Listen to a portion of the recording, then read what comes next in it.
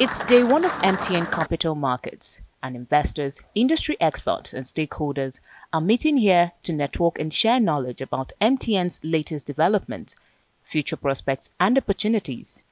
The gathering also gives insight into MTN's strategic plans for Nigeria's digital economy.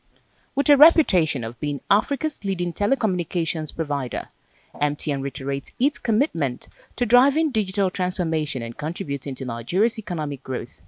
It hopes to collaborate more with the federal government and relevant agencies to ensure that Nigeria's digital economy reaches its full potentials.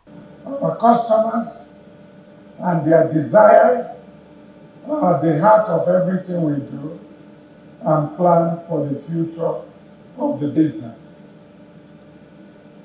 We are proud to say that MTN Nigeria ecosystem has directly and indirectly created employment for more than 2 million people while supporting the livelihoods of people across the country.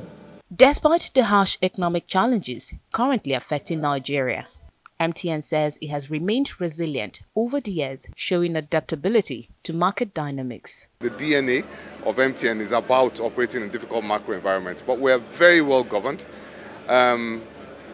with a very strong balance sheet that enables us to weather the storms of macroeconomic headwinds as they come on a short-term basis, and most importantly, providing the best customer services available. We are very proud and humbled by the role that we play in driving telecommunications and connecting people, connecting them digitally, and also financially including Nigerians and Africans more broadly on the African continent. One of the highlights of the day was the announcement of MTN's transition from telecommunications into technology by 2025.